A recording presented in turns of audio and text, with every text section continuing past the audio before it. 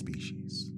Whatever happens today, today's story is going to be centered around a new species that we're going to encounter here in the Meta Black. The theme of today's storyline: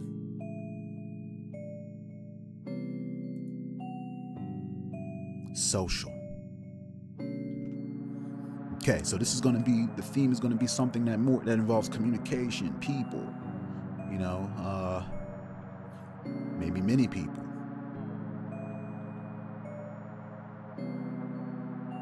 All right, I'm going to roll a plot point.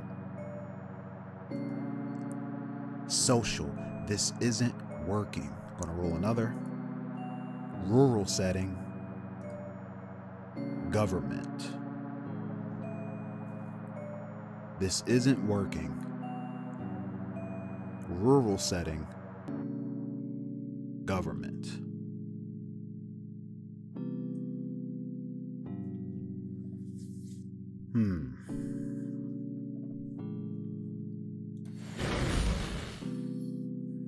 So obviously this is going to take place somewhere in the open desert, which there's a lot of that around here, right?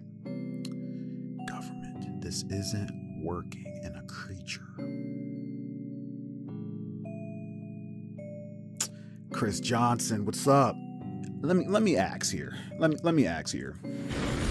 Is there some sort of civilization in a rural setting that is having issues? And I don't mean to be too cliche here, but I need something. Is there some sort of little settlement that is having issues with a particular species? I'm going to say somewhat likely. Yes, but their leaders cannot come to an agreement on how they want to handle it. Is that what's happening? 50-50. No. It's not what's happening. What's happening is deceive/randomness. All right, social, right? Social is the theme. The people and the government think that there's someone involved. There's someone that knows more about why this thing is happening with the species. It's not random. It seems random, but that's the deception. I think I'm going to leave it at that because I want to discover the rest. But that is the bare bones. There is a settlement. I'm going to say that, is this a settlement that we just maybe stumbled upon out in our travels? Very likely. Yes, and we need something from the settlement, which is why we're stopping and getting involved. So, you know, as a group, we are out exploring as we do. That's what our purpose is. And there's something that we need. What exactly do we need? Why are we stopping into this town? Excitement/victory. So while we were out on our adventures, you know, we're actually on our way back from Platinum Dwelling in the last session, and we're excited to have Trust Hitch back because remember, Trust Hitch went missing for a little bit. In Trust Hitch's episode, she went along with the Plapindo cultists. They kind of gave her a hairy ultimatum. She went along with them, and we ran into her in the last session. Not going to spoil it. It's pretty cool. And we're excited that she's back. Kind of like when everybody was happy Raphael came back. Remember, he left, got beat up. They brought him back. They were sad because he got beat up. They were happy that their big brother was home. Trust Hitch got back to the crew. We're excited. And we want to celebrate in a settlement that we come across. It's not even really a settlement to the point that I'm going to add it as a settlement. This is just a place where people had set up to live. So technically, yes, it's a settlement, but nothing worth adding. How would you describe these how would we describe these traveling groups? I'm gonna say I'm gonna roll for that. Just want to. When we see this traveling group, this settlement, how would you describe the way they appear? Oh shit.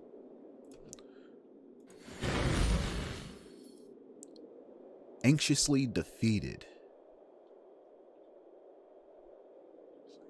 Anxiously/defeated. So they look worn and torn.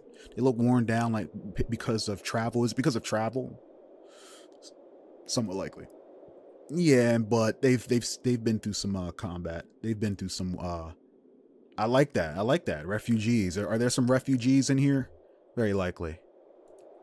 Yeah, there's some refugees. Are they all refugees? Somewhat unlikely. They're all refugees. Okay, we're going with refugees. It's a traveling, we run into a traveling group of refugees, but this is common in this area, right? So, how many, what do we know about them? Do we have anybody in the group that could potentially know anything about a traveling band? I think that's why I started thinking of Varium Gray, but okay, if they are known to be traveling bands of refugees, that's history, right? That's history, right? Let me see. Infiltration, disguise, reading lips. Varium Gray, do we know anything about where they come from? It's a good question. So with Varium Gray's knowledge, which is high,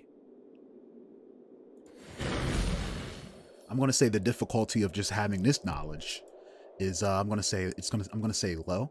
It's going to be Varium Gray's high history knowledge to see if we know anything about where these people come from a history standpoint. Does Varium Gray know anything about from a history standpoint of where these people come from? Yes. Yes. And what we discover from Varium Gray is that these people come from what do we know about where these people come from? I'm going to ask the question here. Antagonize energy. Agree / evil. Antagonize / energy. This don't sound good, I'll tell you that. But remember, this is not about the place. We got to remember the topic is about a species. And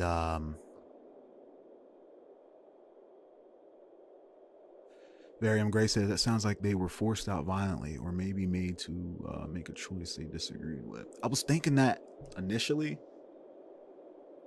but what's getting me is that agree / evil. I mean, I'm interpreting that a little bit differently, but I'm a little conflicted because maybe we don't necessarily need to help these people. So, all right, it's a settlement. There's a species that is a problem.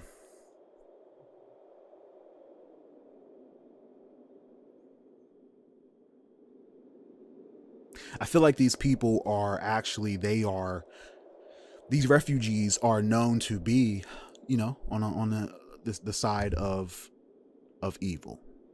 They are not the greatest people. They are evil. And the reason I say that is because I want to paint a world of black and white, and I want a dark, gritty world. I'm thinking Raiders. Yeah.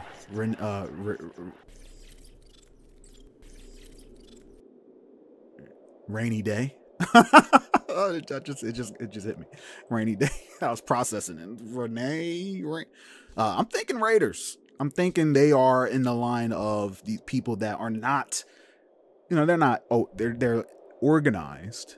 Lawful evil is what I'm thinking.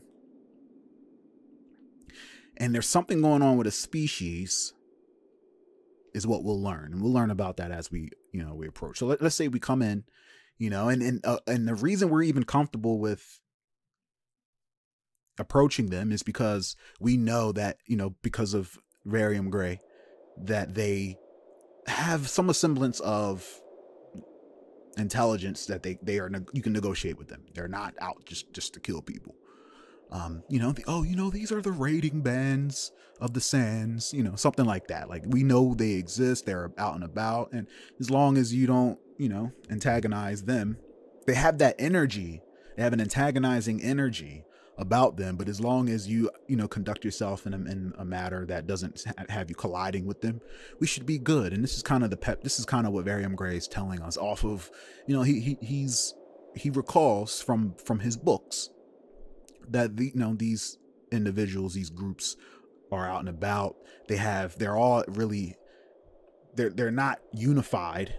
They're all in their little mini refugee raider groups. We're going to say raider group. Refugees. Their settlement is a little worn down, They're a little worn down, but they're tough. They're tough. Is it a larger group than usual? Let me go ahead and roll potency to see what kind of. I gotta know these things. I should probably move on, but I gotta know these things. I'll get better at I'm going to fly by some things sometimes, but there's some other things that I just got to know, especially when we're talking about potential threats. Let's roll potency. Max. So it's probably one of the larger groups we've ever seen of this raider camp. Grey Dart, or aka Chaos, says, not noted on the sheet, but I have persuasion if relevant. Persuasion. Did I miss that? Let me see. Damn. Persuasion. Yeah, you have projectile weapons. I definitely remember persuasion. I definitely remember that. What was the other thing you had? Grey Dart. Where's Grey Dart at? Oh, I didn't get your second two a bit. You only have one ability. We gotta roll you another one. We'll do that. We'll do that because everybody has 3 abilities now, so you'll still need a third ability. I'll roll that when I roll Chris Johnston Stranger. Quick fun thought. Since Speaker Dawn is a culture seeker, right? Maybe he keeps journals about the people in his travels and collects such journals from other people. So like a raider's journal, that would be some motivation as to why you would want to stop here, like some kind of tourist attraction, right? I like that idea. Keep that in mind for role playing, Varium Gray. But yeah, I like those. I like the idea of that you keep a journal. Keep that in mind. Remember that. So we approach. Is there anybody that meets us as we approach? I'm gonna say very likely. Yes.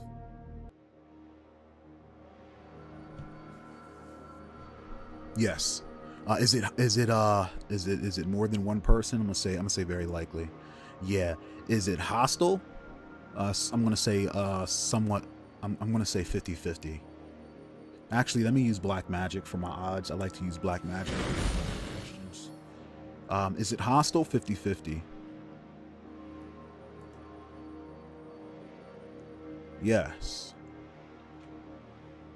All right. So, we're approaching, and they, as they should, they see us coming. We are met by a small group, and, they have their weapons drawn, and they're asking us, who goes there? Who goes there? And I would like to think that we are honest with them. We're looking for a place to relax and settle down. Let's say they were a little rowdy. Y'all look like some cool people to hang with a little bit, chill out. Y'all got some ale flying around here, or are they drinking and rowdy and stuff? I'm going to say very likely. Yeah, y'all got some. Look, we're looking to party too. We just, Chaos. Chaos says we're looking for a group to raid with. We want to raid some ale canisters is what we want to raid. Varium Gray says, I was just thinking of the word rowdy. This is a rowdy group. Y'all look like y'all just got back from a raid and are celebrating. Are they celebrating from looks like they're celebrating, right? Very likely. Yeah, definitely they're celebrating. We just want to celebrate as well. We got back from a raid. It was kind of a raid. Everyone who was there, it was kind of a raid. And I think Chaos, obviously, because he is really good with words. But let's see, is there anything else that could justify potentially us getting a bonus to this attempt at persuade? Who's going to be helping Chaos? Is there any skill here that we could justify giving a bonus to Chaos's persuasion? I'm going to say very... That's a good one. Infiltration. That's a form of infiltration. Do they have animals? Look like they have things that they ride on? I'm going to say 50-50. Yes. NPC action, vengeance/illusions. Vengeance/illusions. Vengeance/illusions.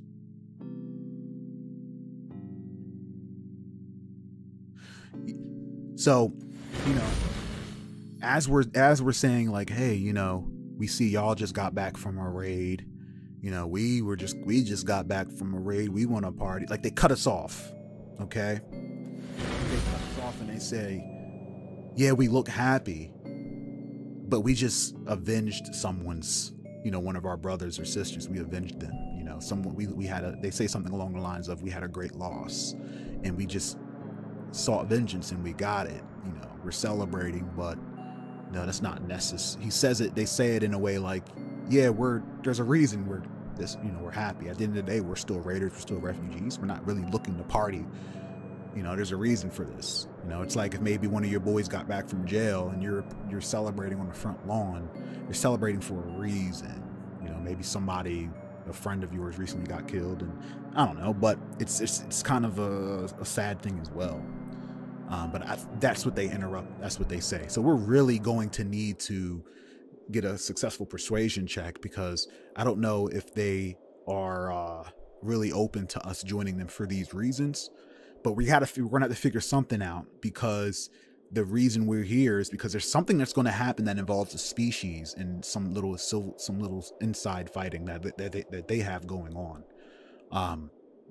So back to my train of thought, they do have things that ride. And to Misha's point, the reason I had asked that question is because that's the way that we can relate to them. Storm McKnight has, she's good at riding. Maybe she can teach them something or learn something for them, or even start a conversation. More so once we're in there. But we do have infiltration from Storm. So what we're going to do here is we're going to see if Varium Gray knows anything cultural, from a cultural standpoint, that can give us a one-up on helping them and, you know, welcome us in with open arms. And when he figures out what that is, we're going to combine that with Storm McKnight's ability of infiltration, where we're going to take that knowledge and we're going to fashion that into we're going to be crafty. Thanks to her, we're going to fashion that into a way that we can get in. Does that make sense? So let's go ahead and see how this plays out here. With Varium Gray's high intelligence, I'm going to give him a +1 rank shift, because he obviously knows about these groups. Now it's just a matter of, does the book go into more detail about them? It probably does. So I'm going to give him a +1 rank shift. Again, versus low of this skill check. Is he able to find anything in that book? Is there anything in that book that he's able to find that can give us a one-up on getting them to accept some strangers? Because remember, we're strangers. They never seen us before. And being welcomed in. High versus low. Let's get it.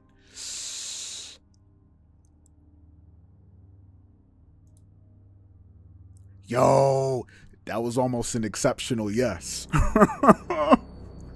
That's a good roll. That was almost an exceptional yes. And I want y'all to know, whenever you are the reason we can progress in the storyline, I'm going to ask the game if you get any kind of, if you're able to advance the skills that you're using. And of course, if there's opportunities to reward y'all with something, I'm going to do that as well. But Varium Gray is able to find something that can help us. In fact, Varium Gray probably, he probably whispers over to Storm McKnight. Let's figure out what is this cultural fact? What is this cultural fact about these raiders that help us get in there? I'm going to go ahead and ask the question. Adjourn/theme.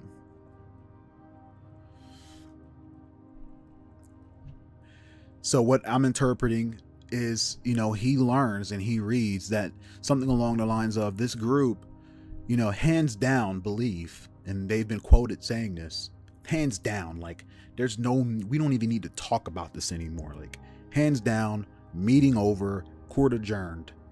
We are the most famous raiders in this bitch. Like, we are the raiders, the faction, this particular cell in this area. So they believe that they are legendary. I mean, are they legendary? Is that true, or are they boasting? with Varium Gray's knowledge history. Are they just boasting?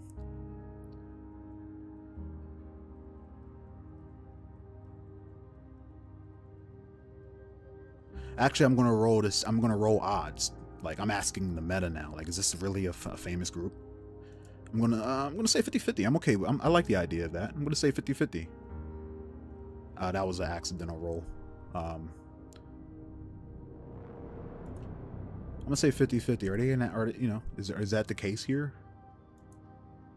Yes, that is the case. NPC negative. Separate / wounds. Okay, so, you know, as we're talking, there's somebody off in the distance that's screaming. There's people carrying him because his leg got cut off, and he's screaming, ah! You know, his leg got separated from his body, because they just got back. There's still people that are rowdy. That goes to show you what kind of group this is. You know, they're so rowdy that you got people over here that got their legs separated from their body. They're still partying, you know, like a Travis Scott concert. Varium Gray says, so it's a question of whether we show respect or whether we boost their ego since they are, you know, yeah, I agree. That fact means that we're going to have to go about this a certain way since they believe that they're so good. And they are, but we're going to have to kind of stroke that ego a little bit here if we're going to really get in with these folks. And I think that kind of is going to be along the lines of what Storm McKnight says as well. So with Storm McKnight's high infiltration ability, is she able to fashion this knowledge that we, you know, this is synergy we're talking about. Is she able to fashion this knowledge into a method of infiltration to get into this group here, an approach? I like the infiltration idea. I'm going to say the difficulty of that for her is probably easy. So high versus low. Is she able to do something with that?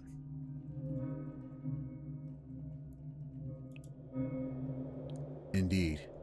So between Varium Gray and Storm McKnight, you know, they come up with something so fast that the Raiders didn't even really see it. It ain't like they're in the background huddling. Like, you know, we're so in tune with each other that, you know, maybe a couple eye looks, a couple stares, and a couple nods, and then they tap Chaos on the shoulder. And Chaos, he's already on the same page. He's like, I got this. So Chaos, with upper high persuasion, is Chaos able to persuade them to let us passerbys join them for the night? I'm going to say the difficulty of that is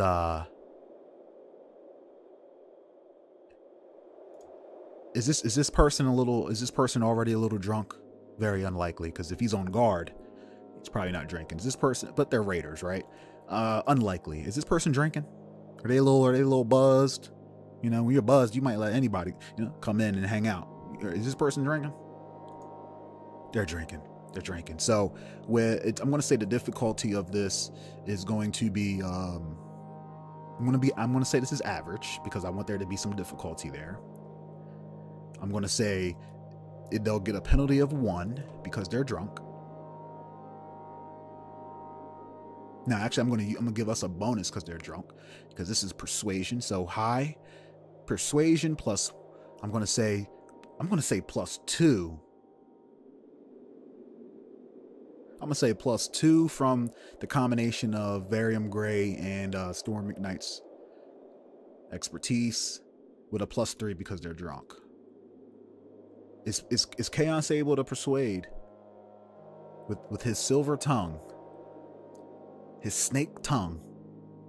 Is he able to persuade them? He able to persuade them for us to join? And it's a lot of us. Salute to the strangers in the chat. It's a whole 5. It's 5 of us. All right. Let's roll. Let's see.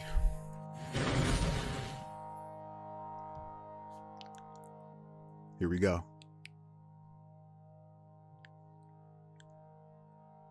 All right, here we go. For real. 5, 4, 3, 2, 1. Yes.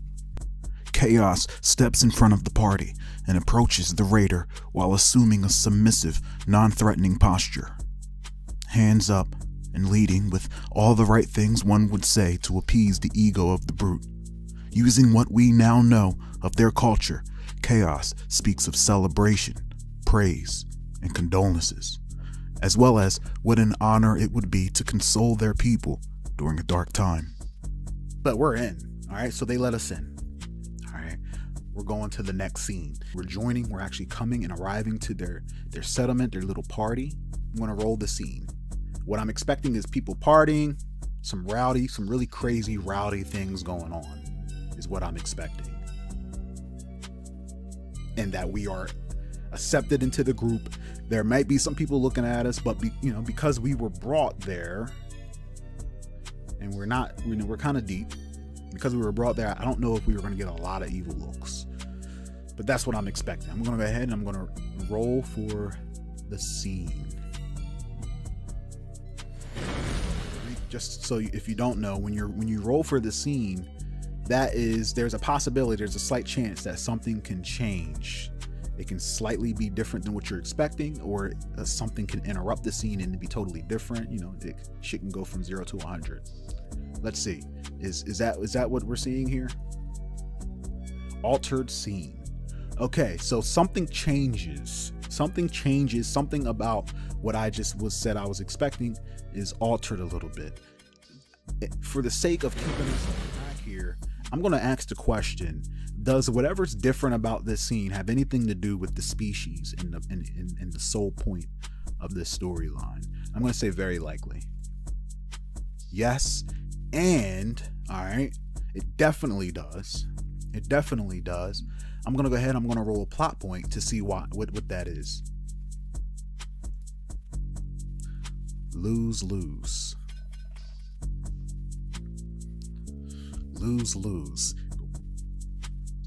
Is this a lose-lose for us? 50-50. No, and event, lie, / art. Event, lie, / art. Okay, so this is a lose-lose for them, and that makes sense because they're the ones that have the issue. It's an internal thing. And there are people partying, there are people looking at us, but the altered event is there is a large group of people who are fighting. They are arguing among one another. Someone's lying.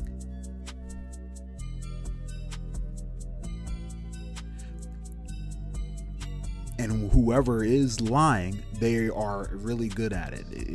They've been able to carry on with this ruse for quite a while. In fact, this ruse that involves this species is why that person died and why they had to get vengeance.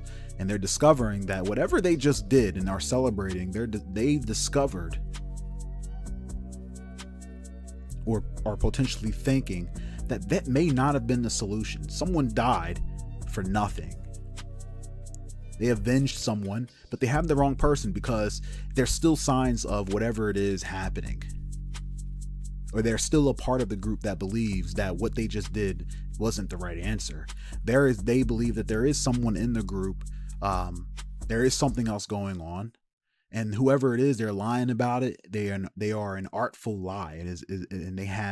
They're slowly. This group is getting smaller and smaller because whatever's going on with this species, it's picking people off one at a time, groups at a time. And every time they think they have a solution and they go to war, or they go to do something, and they come back, it happens again. So whatever this species is, they're fighting about it. Virium Gray says, did a member of this other species infiltrate these raiders? And that's another thing, Virium Gray, because I was thinking, what if this raider group was the species? But we didn't go that direction. But this species could be an intelligent species that our people are dealing with.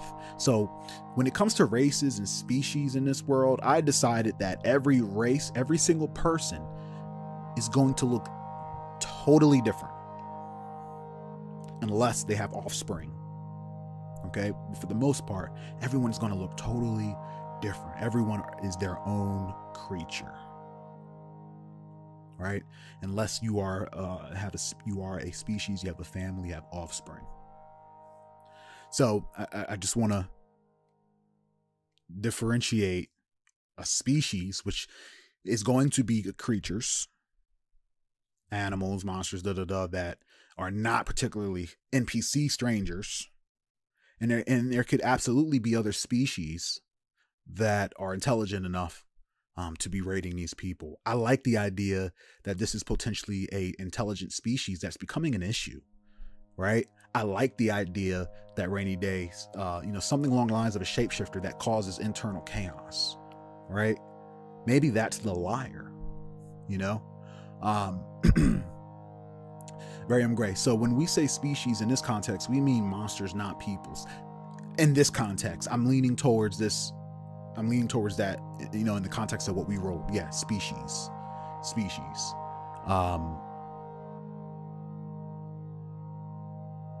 Yeah. Chaos, a spiritual parasite. Damn. I mean, I'm going for dark, but I think the way I want to encounter this species, I want us to figure that out as we approach it. I could just roll it now, but this is almost kind of like a mystery. And remember, the theme is social, right? So I think there should be I want to leave room for us to encounter and discover this thing by way of, socializing. So this is what we're about to do. This is what's about to happen. I'm thinking of this on the top. Varium Gray says, let's mill about it. Let's mill about and talk to the raiders, see what their troubles are. This is how we're going to do that, Varium Gray. This story is going to consist of, it's 4 of us. 5 of us. Let me write this down. 5 of us. We're not going to split up. We're going to be close in proximity. It's not that big of a camp. But each of us are going to have an experience within this raider camp, in this party. In each individual side, in our own silos, we're going to have an experience. We're going to start with each person. And your goal and our goal is to learn something about these people, and as well as potentially figuring out what's going on with this species, this issue that they're having. And then we're going to congregate after all of us had our experiences. Now, if anything goes wrong and shit goes down, of course, we're all going to help. Okay? But I want each of our characters to experience something with this group and walk away with an experience. That's what every session I want in this game. And I also want to encourage the players who are here live watching, similar to what Varium Gray said, he has a side quest, and that's to get journals, collect journals from various cultures. I encourage anyone who's watching right now who has a character to think of something that you could potentially do. I'm going to start off with me first, and then we're going to go down. I think I'll roll to see who goes next. So we're going to split up. I want everyone to imagine that we've been here, we're talking, they're fighting over there, they're arguing, and there's conversations happening here and there, and there's drinks going around. I'm also going to roll in each instance, like these are going to be like these little mini segments, but I'm also going to roll to see how intoxicated we are getting, because this group is also shoving out a drink. We don't know what this drink is. In fact, I want to do some lore building as well. We're going to create a drink today, and each person, as they in their little mini adventure, their little mini segment, going to roll to see if they're getting more and more intoxicated. And the more and more intoxicated you get, we're going to roll that against your toughness. Everybody has average toughness, unless one of your skills or one of your 3 abilities is governed by that. Then you have, above average toughness. I don't know if anyone here has toughness or has a skill that would justify them having a bonus in toughness. If you can justify that, sure. Would love to hear that, because we're going to roll an alcohol. We're going to roll against your your toughness with this drink. And if you fail, it's going to make your skills. You're going to get some penalties to certain social exercises. Great Dart leads our party into their encampment of rowdy and barbaric desert dwellers bound in salvaged gear with crude weaponry on their waists. Some brandishing both mug and dangerous tool in hand, recklessly. So let's start off with me first. As a matter of fact, yeah, we're gonna go around. We're gonna go around. All right. So I go off. Remember, my person, my stranger, I am a weaponsmith. Ooh, I'm a weaponsmith, right? But I also am a weapon empath. I rolled empathy, and I got specific and said that I'm going to tie it to weaponsmithing and say that I have a connection with the weapons that I forge. A connection that goes further beyond the fire, okay, and the hammer and tong. This is this could be a spiritual, or it could all be in my head and my guy's crazy, but there's something there, and it works to my benefit. Even if it's a person with a stuffed animal who thinks the stuffed animal talks to them, the stuffed animal don't talk to them, it still instills confidence. So I'm not trying to say my character is loony, but it may be perceived that way, because remember, abilities and skills are not. I want to ground them. You know what I mean? So they're not powers, because we're going to get powers. Whatever is influencing us in this world can give us powers and stuff. But starting off, it's just skills. So I'm quite empathic with weapons, or the art and the craft of making them, and these connections. So that is a conversation point. So what's going to happen is I'm going to roll a theme for each of these little individual one-on-one these little individual experiences, starting with my character. And the theme of mine, what's going to happen is personal. Okay, so it's something personal. It has to do with either me or it's me. Personal is always something that has to do with the character personally. And I'm going to roll a plot line. Oh wait, wrong button. Plot point. Suspicion. Perfect. So am I encountering something that I feel immediately off the rip is suspicious, and it has something to do with what we are here for? I'm gonna say likely. Yes, and it's incredibly suspicious.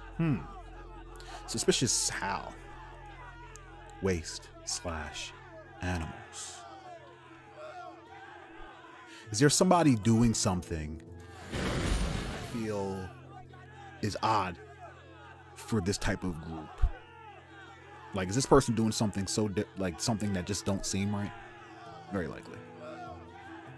Yes, but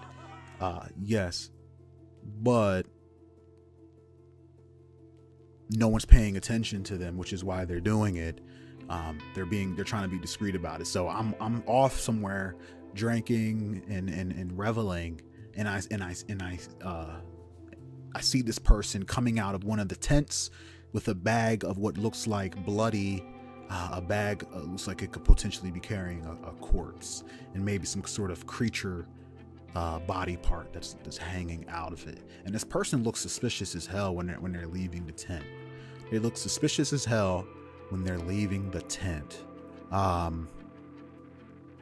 begin to relax a bit and start to enjoy myself. These desert clansmen were as savage, yet welcoming as Varium Gray said they were. Blindly gulping down whatever was given to me, I free my inhibitions, but still attempt to learn more about their plight, as well as what's leading to their infighting. And suddenly, I briefly lock eyes with a suspicious clansman who I see attempting to lurk about beyond the tents, their arms bearing a dead, nondescript animal bound in bloody cloth. The clansman sees me and suspiciously begins to walk away from the celebration of death and vengeance. I'm gonna go. I'm not gonna get close, but I'm gonna kind of try to walk parallel to them to see where they take the body. I'm gonna tail them a little bit while, playing, while reveling and milling about. I even bump into one of y'all.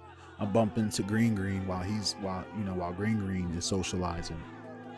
But my goal is to keep an eye on this person. Am I able to, to tail them? Am I able to, do I lose them in the crowd?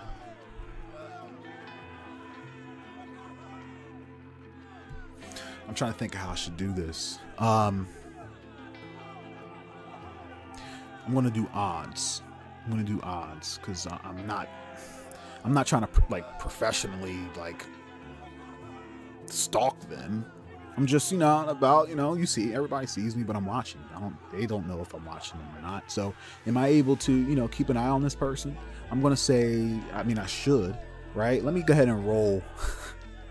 I'm someone, when I bump into Green turns around and is like, yo, da, da, da, and whoever he with is like, holds up a mug of something and forces me to drink it. I'm gonna drink it, not really knowing what it is yet, and I'm gonna roll against my there's a whole scene going on in my head. I hope it's going on in your head too. If you have any questions, let me know.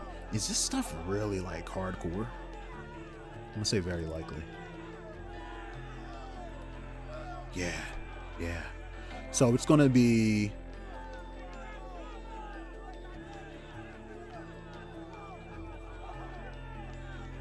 these are raiders. They're drinking some high powered stuff here.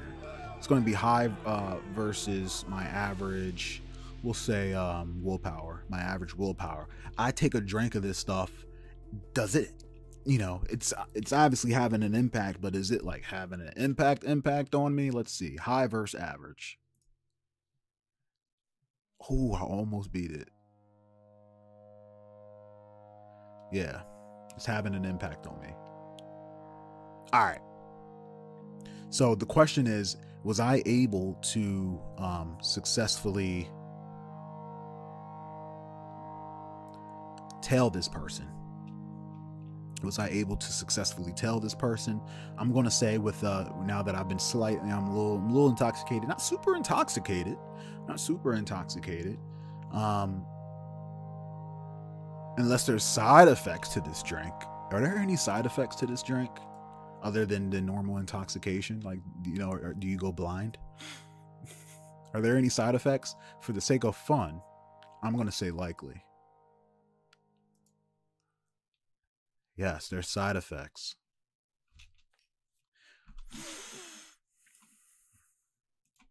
Do these side effects impair my awareness? I'm gonna say 50-50, and if it's a no, it's gonna be a really weird side effect that is just weird. Does it impair me? I'm gonna say 50-50. Yes. Okay.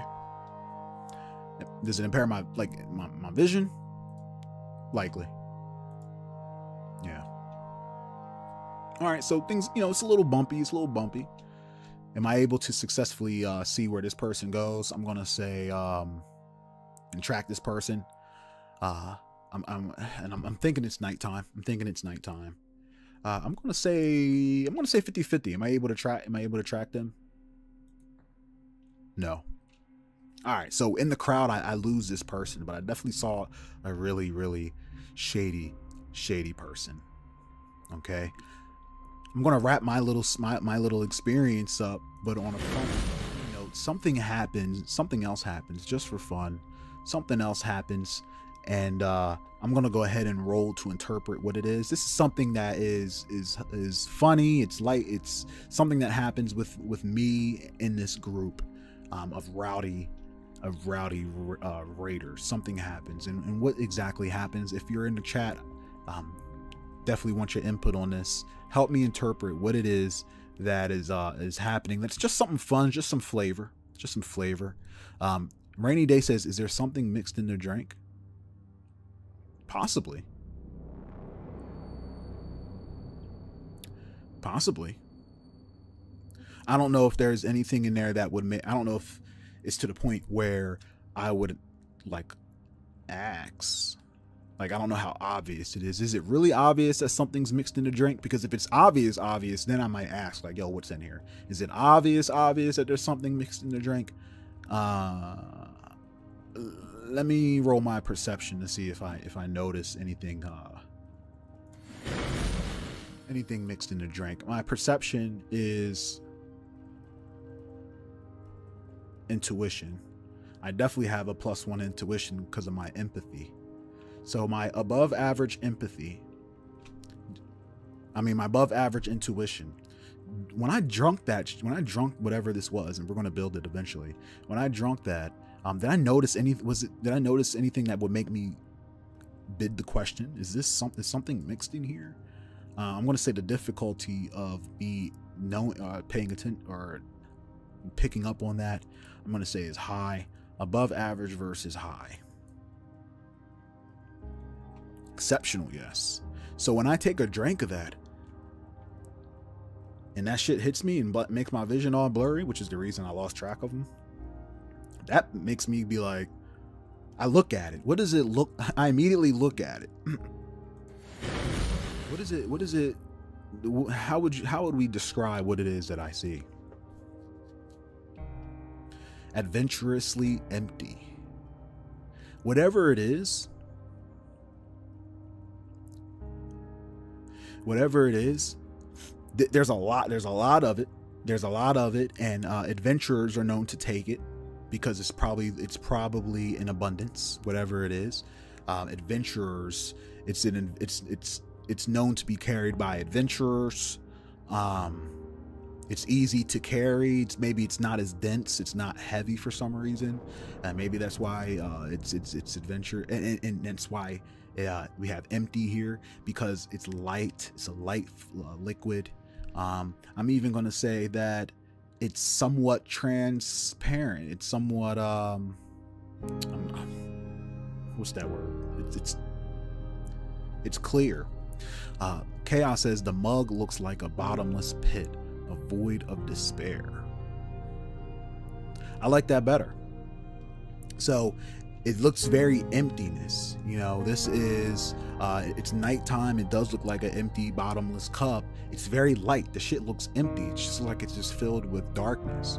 In fact, you can't drink this shit during the daytime. You can only drink this at nighttime, because when the sunlight hits it, it disappears.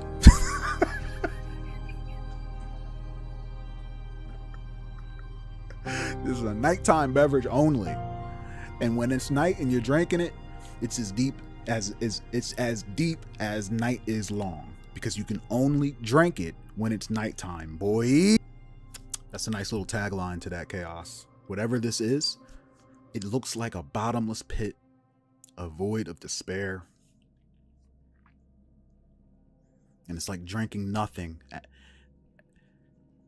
but it hits you hard. We'll learn the next fact about this beverage on the next person. So something is happening. Something is happening. What is it that's happening? That's, you know, it's just flavor. It's fun. Chat, let me know what happens. Violate/weapons. Violate/weapons. I'm going to roll another one. I have an idea what I think is happening. I'm going to mix that with whatever y'all say. And this is happening right after I lose sight of my you know, the person I'm stalking. You know, I drink it. I drink that void drink, that void berry juice. I'm following homie. I drink that void berry juice, and that drawing hit me. You ever watch an anime when something happens to them, like internally, like a heart attack? Like, remember when Goku had the viral heart disease, and whenever that drawing would tick, it would be like boom boom, and it's like really dramatic, and it's like when I drink that void berry juice, it hits me like, and I'm like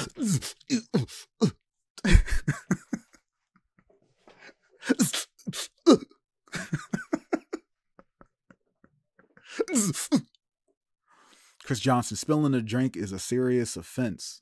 A fight ensues. Oh shit. Hey, somebody violated. They spilled the void berry juice? They spilled the void berry juice. You can't do that. It's nighttime. You're supposed to be drinking that. You had all day to spill the void berry juice, and you want to drop it at the only time we can drink it? Off with his head, right? So weapons are coming out, right? Somebody violated. Somebody violated. I'm gonna roll to see if it was one of us. Matter of fact, I'm gonna make every person roll a dexterity check, agility. We're gonna do an agility check on everyone to make sure it wasn't any of us that spilled the juice. Oh crap! Sorry guys. Forget how to use weapons. Oh, Misha, are you saying that this is like another potential side effect, like a memory, like it kind of affects your memory? Because I mean, we're just chilling, we're just drinking, right? Like this is the preferred drink. This is a preferred drink during when you're celebrating, because if you came back from like a crazy fight, a slaughter, you lost fellow warriors, like you don't want to think about fighting, you don't want to think about war, you don't want to think about how you could have saved a friend that you just lost in battle. So that's why this beverage is preferred amongst adventurers, especially hard warriors, because it kind of helps them forget a little bit.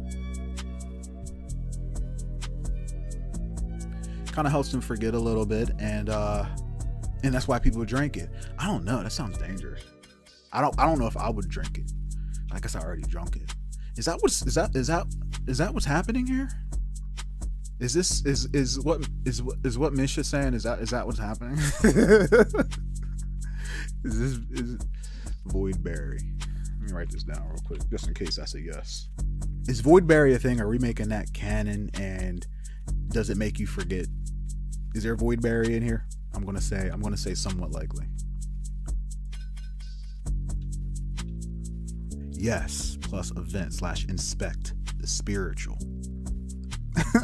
So yeah, there's some void berry in there, and to the point where I wanted to. I wish I had power. I wish I had Ace the DM here to maybe see if there's any kind of like spiritual nature stuff in this drink, because it feels weird, and it's for some reason I'm forgetting how to swing a blade. So yeah, we'll go with that. Void berry's a thing now. I was just saying it, but I like the idea of void berry. Void berry. Forget, we'll say, suppresses or numbs memory of combat skills. You can't be, rainy day.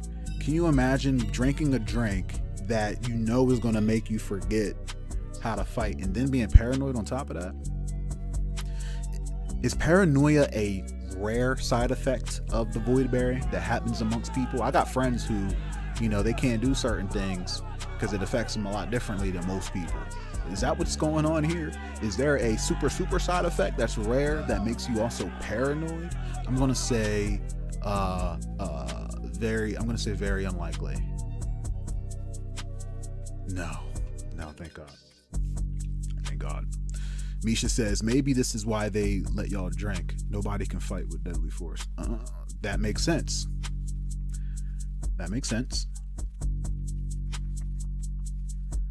Very appropriate for a social themed story too, right? Let's start with chaos.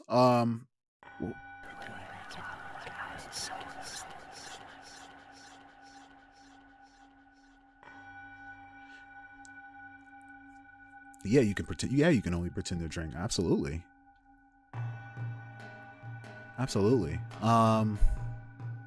We're gonna roll a. Do you have any kind of stealth, or are you just just trying to? Do you have a? Can you justify getting any benefits to this attempt at deceiving? I feel like you would probably have an easier time persuading them to. Did Chaos successfully talk someone into not giving them a drink? I'm going to say the difficulty of that, just knowing that the reason they want us to drink is for everything we just learned. And remember, we're ego stroking here. I'm going to say the difficulty of that is going to be exceptional. Exceptional. That's like the king offering you a drink and you're like, but they're probably not that smart, right? So I'm going to give them a penalty of 2 because they're not that smart and they're drinking. So high versus exceptional -2, which it's pretty much above average. So high versus exceptional -2. Are you able to successfully persuade them into not even giving you the drink?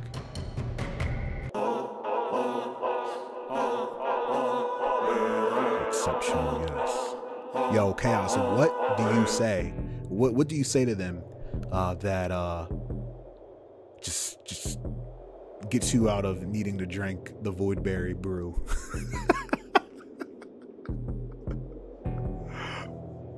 without obviously offending them, which is why this is really big. Because I was going to actually prepare to see if you offended them somehow, but I think with an exceptional yes, whatever you said, they're like, oh, okay. Oh, you say, y'all, the way my tongue is, the way my tongue works, it's not able to, and I don't want y'all to waste, because the way he says, I fear I'm not man enough to handle it like them.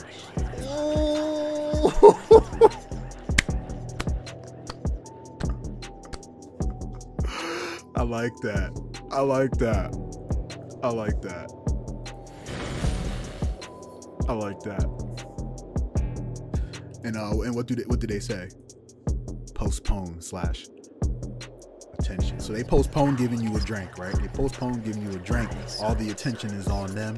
You stroke their ego. They like, yeah, I mean, I am a little, I'm much, yeah. Somebody give me another drink. They get a little bit more drunker, right? Let's remember that when we come to you for your little experience. Yeah, go one. Green, your turn. Green drinks it. So green, let me see here. Green, you have, I'm socially awkward. Oh yeah. I'm socially awkward, so I'd probably let peer pressure get me. Okay, yeah, that's a good point. Your character's personality. Good call. So you take a drink. Does it impact you?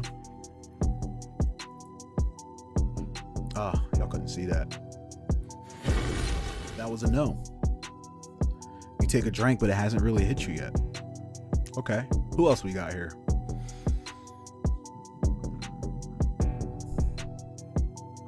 Okay. All right, so let's move over to let's get over to Chaos, since that flourish that he just had.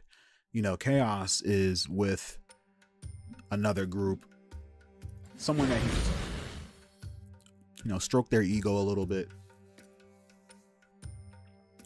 You're trying to figure out, and you're the one with the persuasion, so I'm really hoping for a W here, but you're trying to figure out something that's going on with this group that involves the thing with the species, right? So what's going on in your situation? Action. Mass battle. Okay, so you're over here with this group, and that dude that you pumped up, right? That dude that you just trying to drink from, and he was like, "Oh yeah, you're right. I am. You're not as awesome and brave and beast mode as me. Let me tell you about this one time." And this person, this raider goes on and on about this mass battle that they were in, and he's intoxicated, very much so. So he's acting it out to the point where you almost have to kind of move out of the way, because he's swinging his weapon and stuff. He's kicking. He's drunkenly telling you the story about this mass battle that he had, to the point where he comes swinging around with his weapon, and you got to move out of the way. So we're gonna roll in. We got to see if you're able to evade, you know, a couple of these swings as he's telling his story. Again, you don't want to fight this person. You don't want to offend this person. We're all just trying to get along with these people and leave the, you know, leave with our heads. So this person, you know, they're talking to you. They start swinging.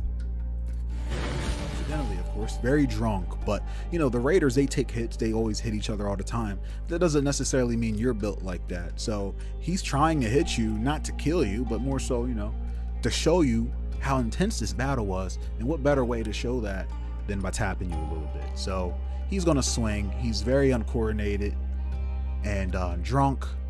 He's gonna swing with a I'm gonna say a below average.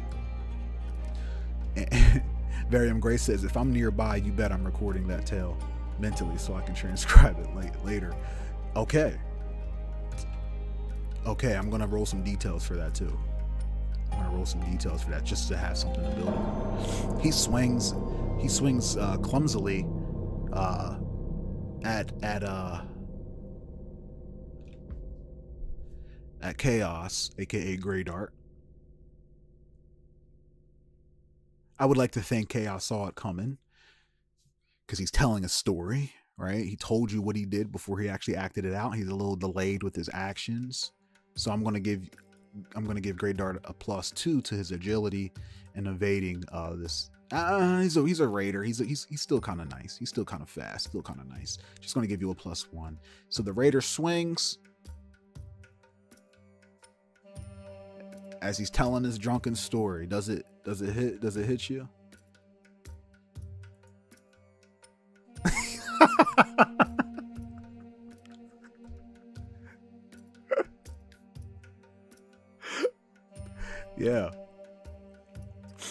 Yeah. So I'm gonna say, is this person carrying a? Was it with a weapon or more so like a unarmed? Was this person carrying a weapon? 50-50. Yes. So he hits. We're gonna say it's an axe. Is it an axe? So axe-like weapon? Likely.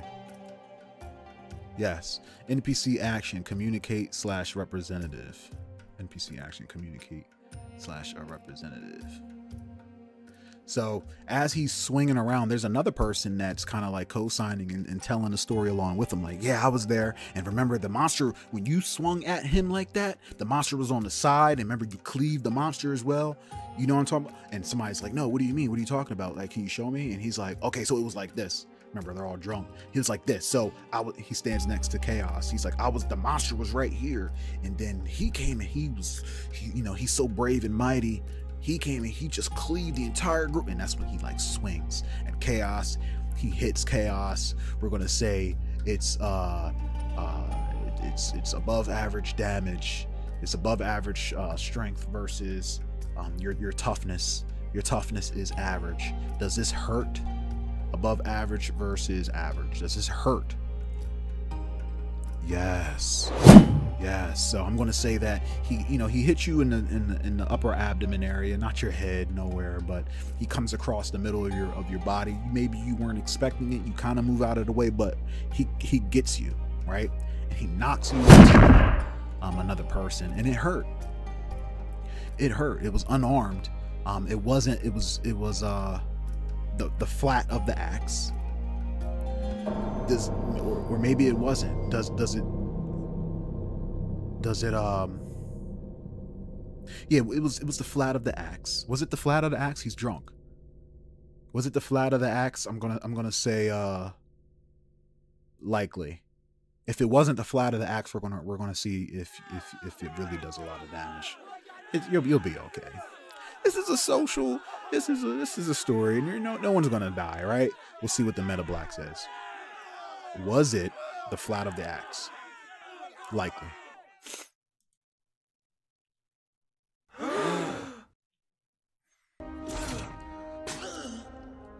Jesus, he's killing him.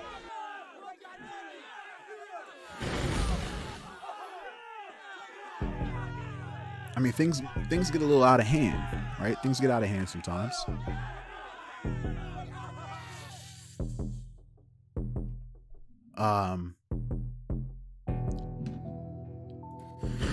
Nicks you a little bit. It nicks you a little bit.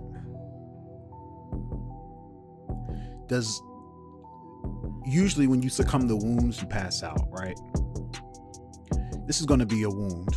We're going to see if it's enough to make you pass out. Do you succumb to you're not going to die. Do you succumb to the wounds? Above average. This is an above average damage. We're now rolling it against your toughness to see if it's something that's going to put you down for, a little bit. Do you succumb to this accidental wound? No. It does hurt. You do have a wound on the abdomen area. Knocks you around a little bit into the other guy. But you're okay. But you do have a little gash, and it was an accident. It was an accident. Do they react to the accident at all, or they, because I imagine that they're still kind of like, and then I went like this. Do they react to the wound at all? I'm gonna say likely. Yeah. So he probably doesn't like continue on, right? Very likely. Yeah, he doesn't. He doesn't. From this experience, do you learn anything about their situation with this species? I'm going to say very unlikely. Definitely not. So I think this is a good opportunity for, showing some humility, showing, not only streaking this person's ego, but they actually were able to get a hit on them. They were able to share a great story to Chaos, at Chaos's expense. I think this is an opportunity for Chaos to ask a question about what's going on. Let's say this story that he was talking about involved something that had to do with this species. With a persuasion, I'm going to have Chaos ask the question about what's going on in here. He's going to say something along the lines of, or if you're, he's going to start a conversation to pretty much talking about, you seem pretty mighty. What's this infighting going on in your clan here? With a persuasion, with a persuasive sheen on the way he's talking to kind of get this person to get information from this person's lips. I'm gonna say hi versus, I feel like this person definitely respects and likes Chaos now. So I'm gonna say the difficulty of this is going to be low with a minus one. When did all this start going wrong? Does the person answer? Does the person give us some answers? Yes. And what does this raider say? Attach/goals. So there's something about this, whatever this species is, and people are dying and being attacked by it.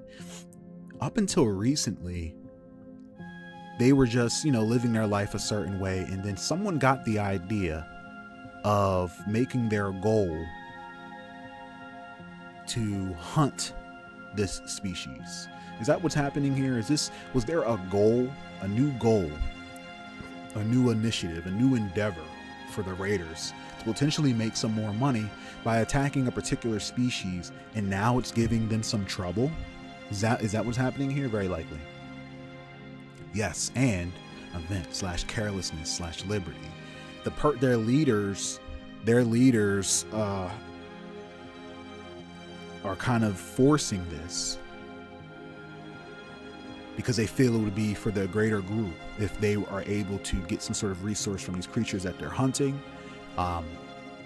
They're forcing this, so they don't have the liberty of freedom in the say of doing this, and people are dying because they are losing when they are hunting for this creature. people are dying maybe because of some carelessness on the raiders' part, for maybe not going about it the right way, maybe not knowing how to fight these things. Kind of reminds me of Starship Troopers, when they had guns, but they really didn't know how to take care. They had a hard time fighting all those insects on that planet, or just one at that. At minimum, one, they were having a hard time. So I feel like there's a situation here where there's some carelessness on both sides, where you have the raiders who are being told to do this, they're not that great at it, there's casualties, and then there's the leaders who are careless because they're sending their people. They made the goal of hunting these things, and it's not good for the overall group because it's very dangerous. They're not fully equipped, and that's what Chaos learns from this raider that he's getting rowdy with. All right, so Green, we're gonna roll Green. Green is also in his little, he's talking, he's going about, he's learning, and Green's out and about, and he's drinking, he's being peer pressured into drinking. These people are very blunt, very forward. We're gonna roll versus Green's willpower. So we're gonna do high versus average. Is Green impacted by the Voidberry brew? Oh, what? No. Did we already roll that? No. Anyway, what's going on with Green? What's going on in Green's world? Personal. I swear I just rolled mass battle again. Okay. So we're going to say that Green is with Chaos, okay, and he's listening to the story that this dude is telling him about the battle, and this is personal. So I interpret that as, when the dude starts talking about their woes and how they're having a hard time with these creatures, he starts talking about potentially luring and trapping them as opposed to just going and trying to kill them. These are raiders. They probably don't have too many techniques up their sleeve, but Green, as we know, he's the master of trapping and luring. So he makes the suggestion, and I would even go as far as sharing a few tips on how to potentially, how to take care of dealing with these creatures, or whatever the species is. And I'm going to say that they're at that moment, to almost represent that other side of the argument that we had mentioned when we rolled with the stories about to begin with. The leaders want that. There's people in the group, in the faction, that don't want that. Green is offering an alternative here, a way to go about that so that the leaders are happy, and then the group could potentially survive. Is there a chance that there's somebody in the group that's straight up like, that sounds hot, but no, we don't want to hunt. We don't want to fight these creatures at all. It's a bad idea. Let's continue doing what we've been doing. There's pros to both. But Green is offering an alternative here. A method of, so I do think there's going to be at least some people that's going to be like, no, and kind of stand on that square. Is there anyone here, though, in the proximity that hears his suggestion and kind of attests and objects? I'm going to say, and everyone's drunk, I'm going to say likely. Yes. Which is perfect, because this theme, this scene here that's happening with Green is a very personal scene, and this is an opportunity for Green to kind of potentially change someone's mind. This is very personal to him. This person comes and he says something along the lines of, no, like, it's dangerous, we already lost a lot of people. But the point here, and I think, you know what, let's bring Speaker Dawn into this as well. We're going to bring Speaker Dawn into this. Speaker Dawn is also nearby, and Speaker Dawn is going to add or kind of back up Green in terms of this is how your people have survived. You survived off and thrived off of being teeny cells, teeny faction, like teeny groups that help each other to survive. And there's lots of different teeny groups out there. It would be a detriment to your immediate group if you are to disagree with the leaders. That could potentially cause a little civil war off of, just based off of history and how you've all survived up to this point. And this is Speaker Dawn dropping some knowledge on them supporting Green. It might be in your best interest to adopt what Green is teaching you all. By chance, the person that accidentally hurt Chaos, is this a general, someone really important to the group that could have influence on the leaders? I'm going to say very likely. Yes, event/assist/travel. So I feel like this person is listening, and assist/travel. He says something along the lines of, he starts to agree. He is the one that agrees. The other person disagrees. He agrees because if we can trap these things and keep them alive as opposed to killing them, whatever the species is, they are good at traveling through the desert. And he's thinking, yeah, like if we caught them, if we lured them, if we trapped them, they can assist us as we traverse the desert. The other person is like, no, that's dangerous. And that's when Speaker Dawn comes, and he's saying, like, you should consider that. You don't want there to be a civil war in between the group. And then we're gonna put with the cherry on top, after all that great information and a great idea presented by Green, backed up by Speaker Dawn, the cherry on top is going to be Chaos using his persuasion to say, this is what y'all should do, so your group is not torn apart by this. We understand both sides, but listen to your general here. These creatures, whatever they are, can be of great assistance to y'all, to the greater group. Can be an asset with a persuasion of high. Before I roll that, someone said something. Rainy Day says, are the creatures old allies of the Raiders?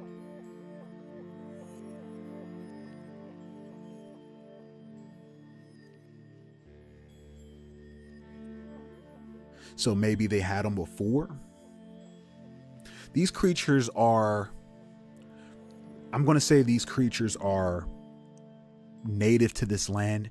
They only recently encountered these creatures. I'm going to say, to kind of mix it with what you're saying, Rainy Day, I'm going to say that there are raiders out there like these raiders. Remember, they're their own individual cliques that utilize these creatures. And that's why the leaders got the idea to begin with, because they saw the success that other groups had with these creatures. They never really knew how they were able to tame them and so on and so forth. And the leader's idea to attack them, to sell them as opposed to using them, it's just a difference in philosophy that different raider groups had. So yes, these creatures are an ally to other raider groups because they use them.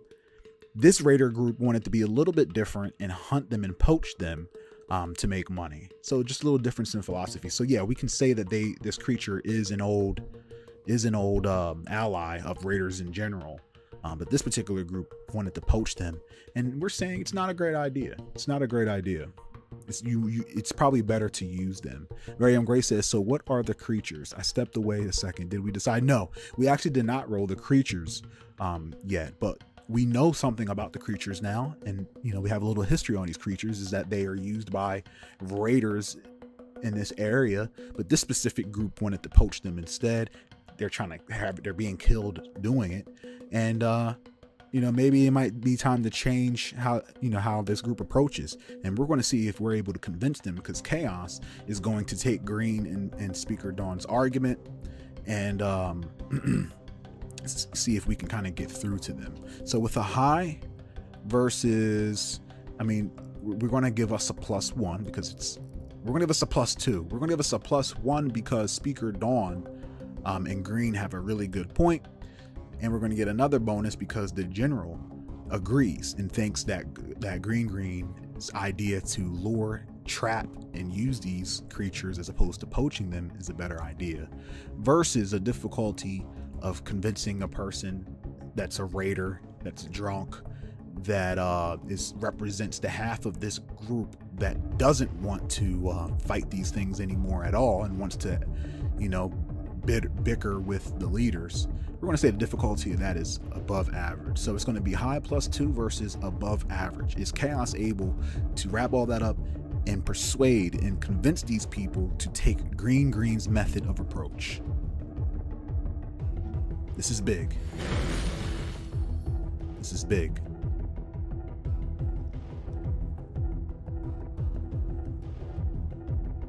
Here we go. Let me clear this out. Here we go.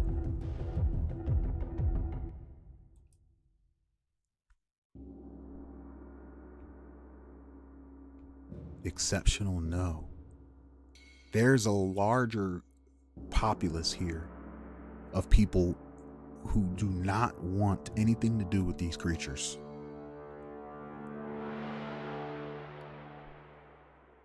This person is arguing for the side of the people that want nothing to do with these creatures.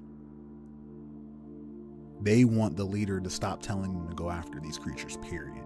Probably because the people that died, it impacted, it impacted them. Interesting.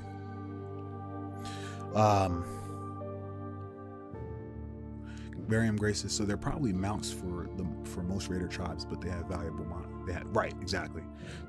Successfully poaching them would make this tribe rich, but them at odds with the other raider tribes. That too. All right, so since we weren't able to convince them that luring them is better than poaching them, we weren't able to convince them because people died, and they feel strongly about that. It's dangerous to try to poach these creatures. But what if we present the thought that, yeah, what Speaker Dawn is suggesting is if other raiders use them and you have a raider group poaching them and we're all in the same area, that's a problem. That could start a war. More people could die. We're going to try to persuade them with chaos again.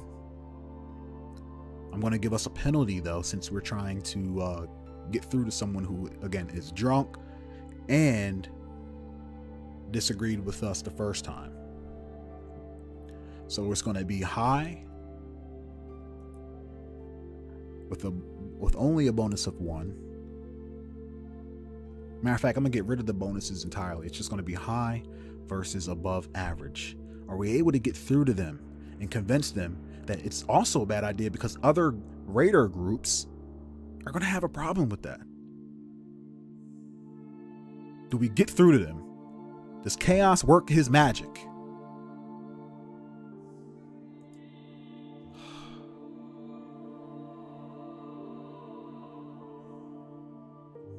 No. No.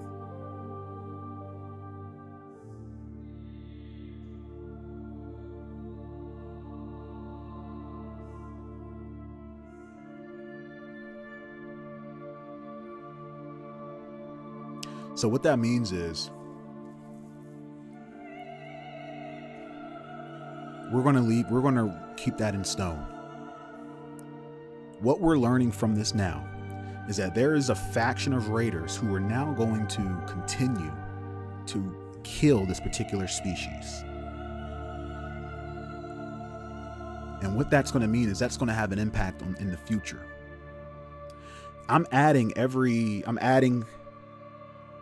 these plots. I'm going to have a spot for these plots on the website so that we can remember these things, because I think that's going to contribute to some bigger things in the future. For example, this faction, I think, is going to get smaller and smaller because they're going to get killed by these creatures. But I also think there's going to be a war, a raider war with this faction. So I'm gonna put this faction in their situation in one of the plots, because I think I'm gonna try to tie that back. We're gonna see, again, this is world building, and I think this particular faction can have an impact on the world around us, especially because they're near us. All right, so keep that in mind. But what we just learned here is that we have a faction and a species that are trying to kill each other. Okay. When you think about RPG games, video games where you can make decisions, we just failed at convincing a group from trying to kill another group. And it's going to be to their detriment, or it's going to be to the species' detriment. We'll find that out.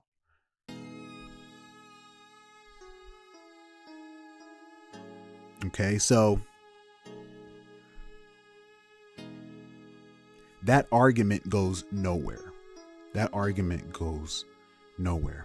I want to wrap this up with one, on a good note, something that happens with our group, with this raider group, similar to what we did previously.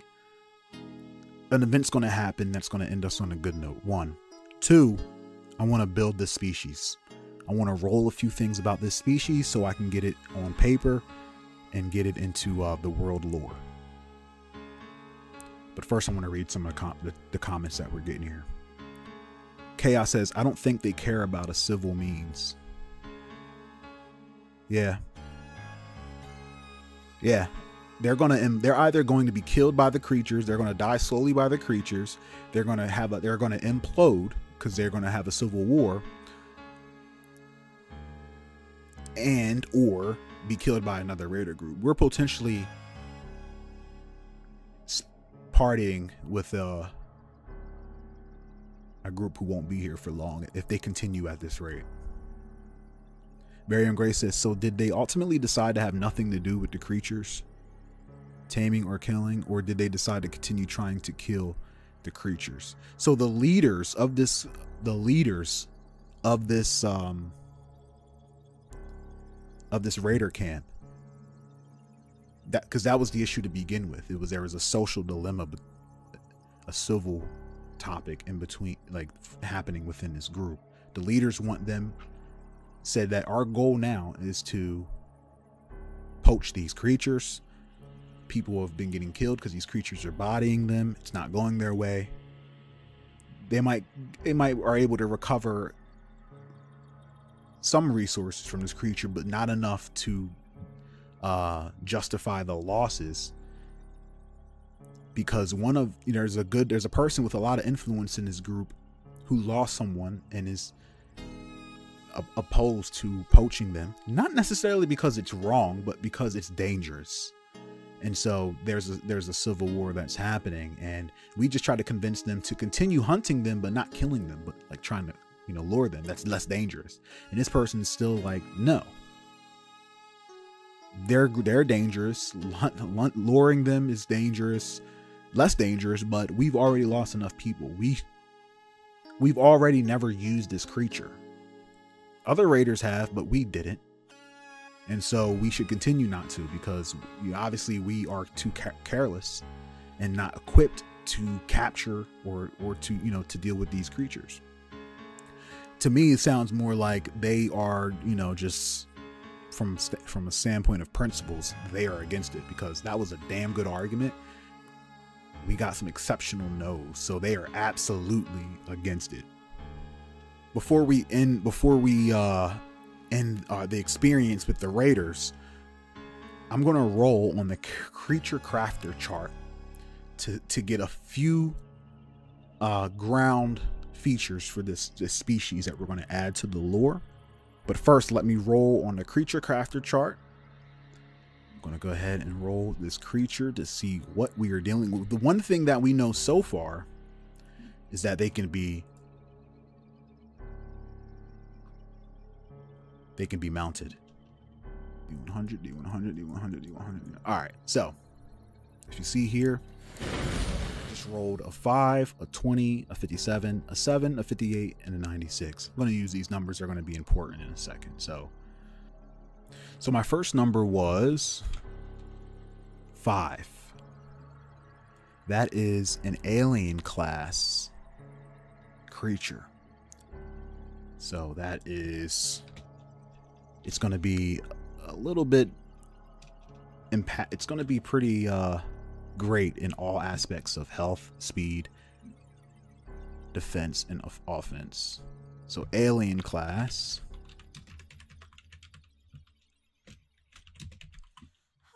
Now I want to know its potency.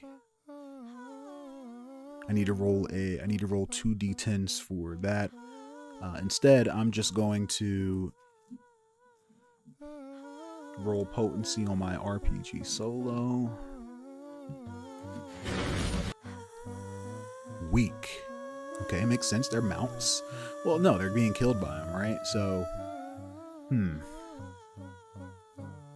it's probably weak for a gigantic monster. Or maybe it's weak, but it has some kind of lethal aspect to it, is what I'm going to lean to. So it's a weaker creature, but it has something it's doing is bodying these raiders. It's something, so let's remember that. There's something dangerous about them.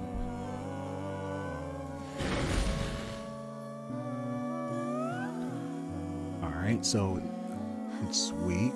Let's figure out what the size is. I had the next number was a 57, so this creature is human-sized. Human-sized.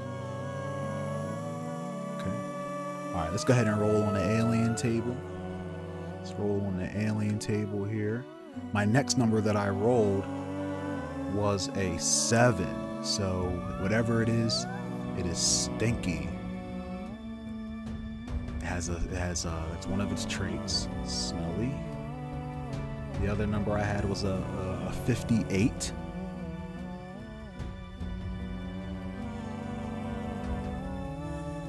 Insect-like. Insect-like. Stinky.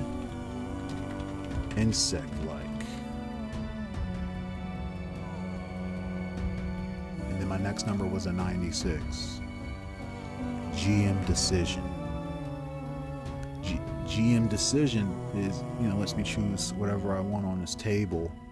I want to roll on the supernatural beast table. Let's add another aspect to this. That's going to be my decision. Let's roll on a supernatural beast table. Spice things up a little bit here. Here we go.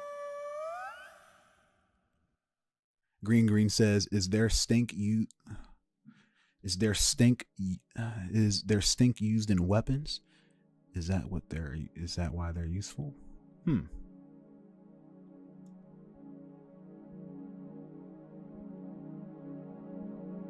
It's definitely a possibility. They're poaching them for a reason, right? I'm gonna roll one more D100 because I want to know what's going on with the supernatural beast trait. 63.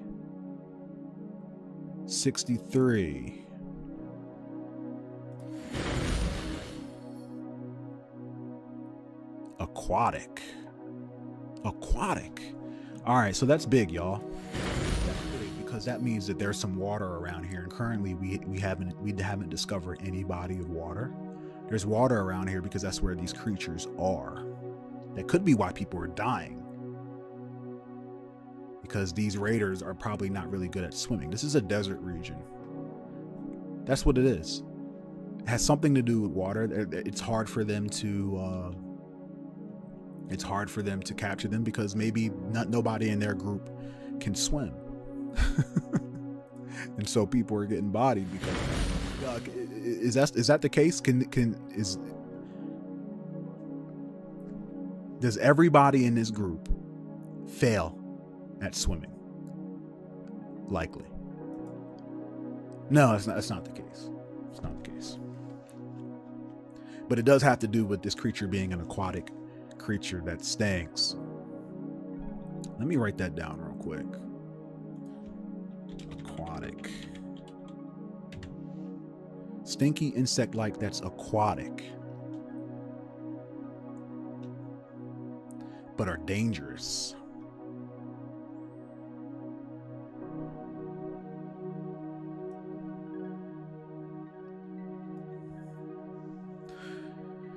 Rainy Day says underground lakes. Oh, what if it's like quicksand?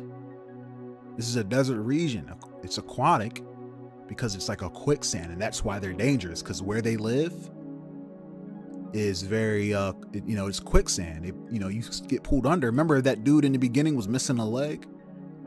Quicksand. He sunk in, chopped his leg off. You don't need to be strong. They're weak. Like once you get your hands on them, maybe they're weak in that sense, but once you come under that quicksand, say bye-bye to whatever body part that is, and that's why they're dangerous. Let me write that down real quick.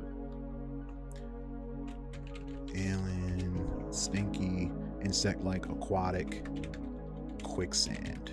Man, this is going to be this creature. First off, this creature sounds terrifying. Two, I don't know if it's worse than the creatures from the last session, but they both sound pretty terrifying. Chris Johnson says they are water-based, but away from water. Could be why they are weak from earlier. Yes, I like that too. I like that as well. They are weak when they are out of the quicksand. Okay, they're weaker when they're out of the quicksand.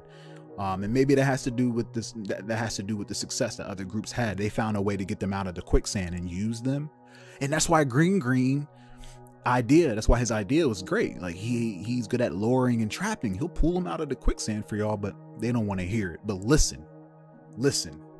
If it ever comes up as an opportunity, you know what? That's gonna be the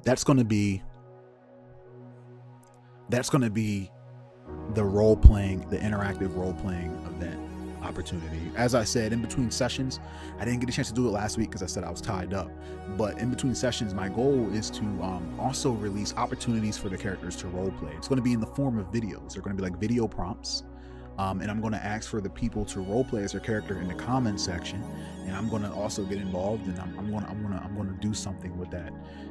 But I want there to be opportunities for characters to roleplay and really get in character. And I think it would be cool if we potentially maybe went and tried to get one of these things for ourselves, because we have Green who, if we can pull them out and we can traverse the desert with these creatures, that'll be a bonus for us, and that'll be something that will be reflected on the Meta Tower portion of the website. It can be a boon to us. Varium Gray says water insects evading bad swimmers. Okay, water walkers, crab people. Varium Gray says the sandbars stink too. Yeah, yes, that's what made me think of them, because those things from the last session also had a smell. I think they smelled good though. What's up with these sands and these smelly creatures? Chaos says maybe there is an underground tunnel quicksand system. I like that. Varium Gray says green, get the strangers some quicksand crab mounts. So we're thinking crabs. Okay, I mean crabs, insects of the sea, crab-like. Underground quicksand tunneling system. Yo, Chris Johnson, good call on that. I like that. That's why they're weak when they're out of the water, out of the quicksand. Man, these creatures sound crazy. I want there to be a something that brings this all to a close. I feel like we had a good experience with these raiders. It's a shame that they have a troubling future. It's a shame, because I like them. Even though they kind of banged up our boy Chaos, I like them.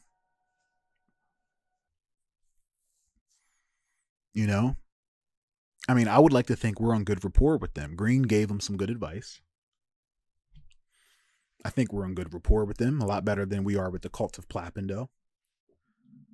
It doesn't hurt. It might be in our best interest to keep these dudes alive. If we're talking about trying to have some allies around here. Chaos says, 'tis but a flesh wound. It is. But you've earned major respect from this clan, because remember, I ended up rolling that is the general. That was the general. So you have a relationship, I feel, with that particular character, and those are the types of things that I want to have an effect. So I'm going to definitely reward your character with some sort of perk in relation to this particular group, whether you walk away with something that you learned from them in the experience. You had a great success today. That exceptional yes is the reason that we're even in here drinking with these chaotic evil raiders. We are drinking with chaotic evil raiders. All right. And you know, you got banged up.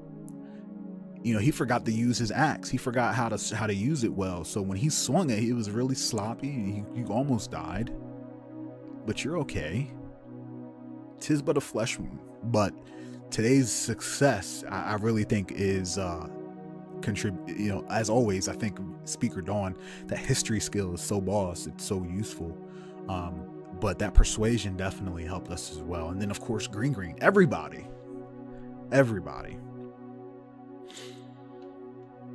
I'll have to figure out a way to close the plot,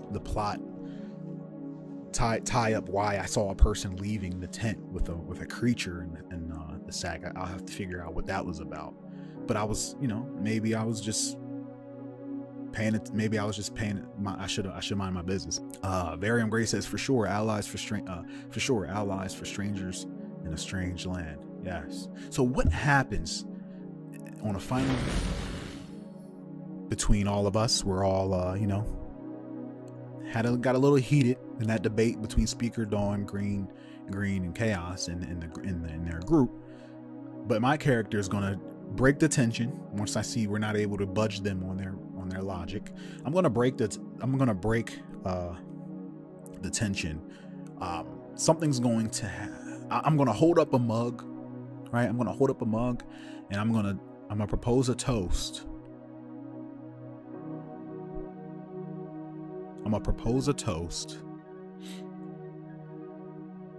to the general and that amazing story that he just told. I'm gonna hype up the general because they all look up to him, and he is, you know, second to their leader, wherever their leader is. Maybe that was the leader that I saw sneak out somewhere.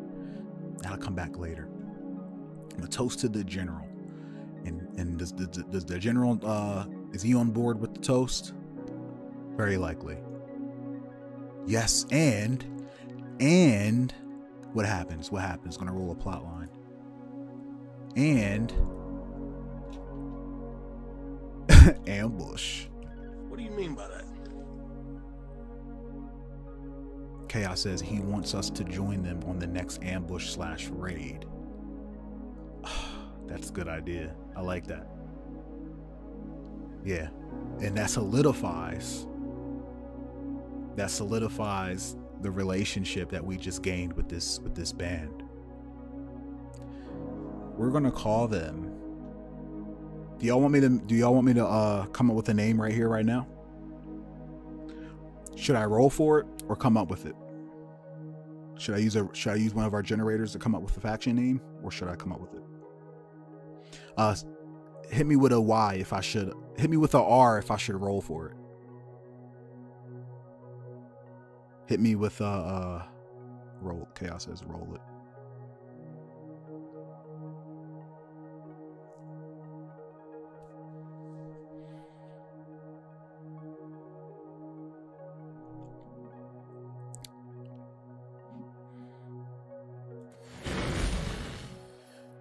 I'm gonna pull up the fantasy name generator. I love this site.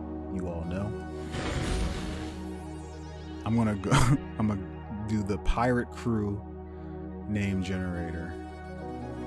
I'm gonna roll an English name. I'm gonna roll, right? And then I'm going to grab the 5th one that is generated. Here we go. 1, 2, 3, 4, 5. Plunderers of the Lost Ocean. Okay, I like that. So we're gonna call them, I like the idea of ocean. I'm going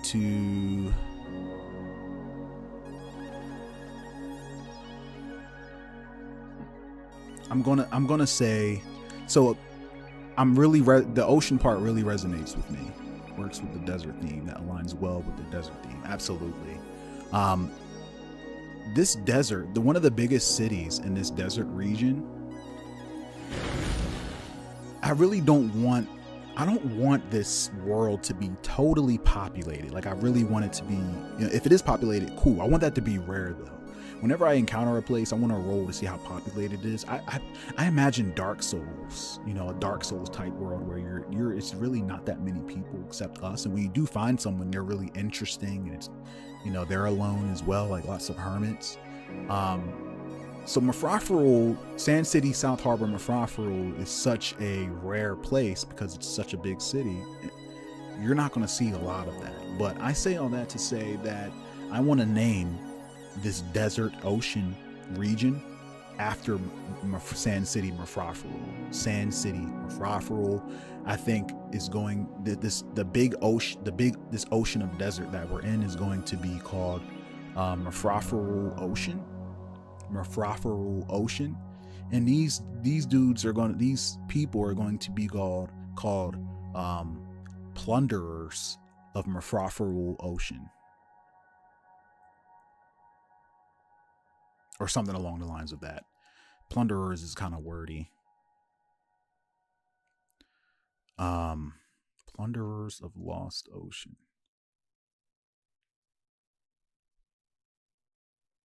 The lost ones of Mafrafrul Ocean.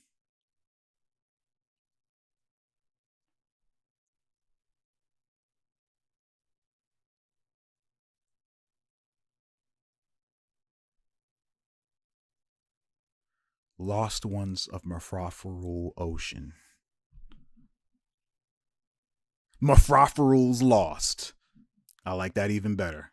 Good call. Mafrafrul's Lost.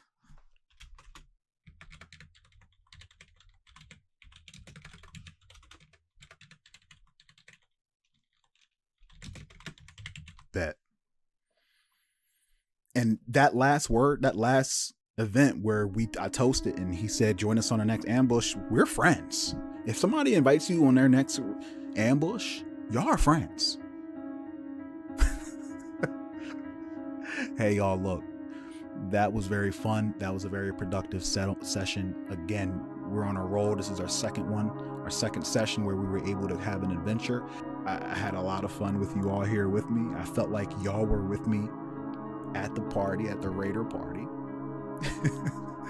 And keep your eye out for the next episode as well as the previous sessions episode.